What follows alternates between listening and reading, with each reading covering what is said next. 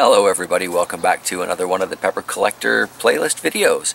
This time around we're going to be taking a look at the freak sort of accidental pepper that I'm growing here, now named the St. Thomas's Bane. Alright, let's take a look at how these guys are growing, and then we'll take a look at the dangerous part of this, which is how do they taste? So far, these peppers are pretty much growing the same, with the one variation being that most of the plants grew the peppers pointed up, while this one grew them pointed down.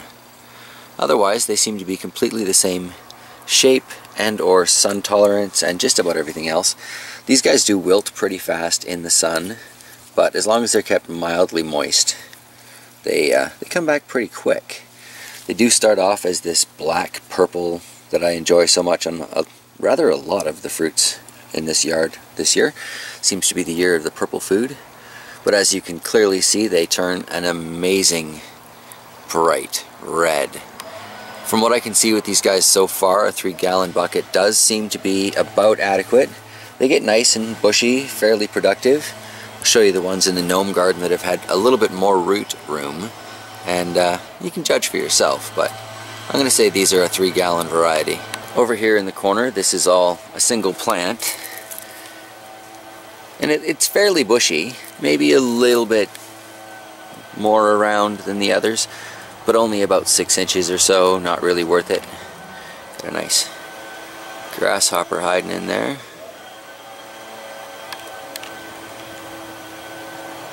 Not exactly blending in.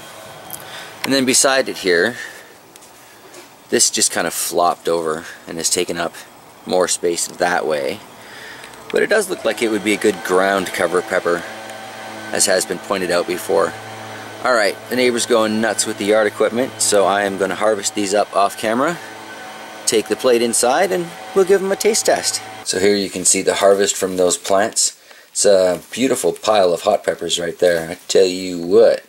Alright, and I'll just get this set up, and then Shocks is going to join me for the tasting. Brave girl she is. Alright. Alright, so Shocks has joined me. We're in the pepper testing facility with the St. Thomas's Bane. Let's get a nice look at that pepper. Isn't that beautiful? Alright, now this is a hot pepper, but I haven't yet given it a rating, so let's take care of that. Pick your poison, pick your pepper. Oh my, okay. St. Thomas's Bane. Here we go. Cheers. You know, that's a hot pepper. That's an instant hot pepper. Alright. Oh, it's going to make me sneeze. Uh-oh. Oh my, okay. Yeah, I'm good on that one. I'm not swallowing it. It's hot. Oh yeah. Oh, when you swallow it, that's when it gets worse. That's the tongue burner. well, it passes, but that's a 7. I'd give that a 7. I'd kick a jalapeno's backside. Beat down those lemon yellows too. Alright. It's got a long, persistent burn. A very instant burn. Quite a productive pepper as you... Oh, hiccups. The hiccups have started. Oh no. Oh no. Oh, excuse me. Alright. So, yeah. This is a brutally hot pepper that instantly takes one to the hiccups and would make a great sauce.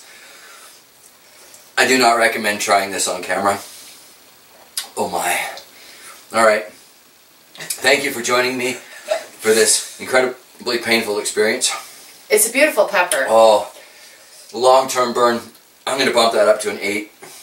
My tongue is still nicely burning. oiled and feeling a little numb.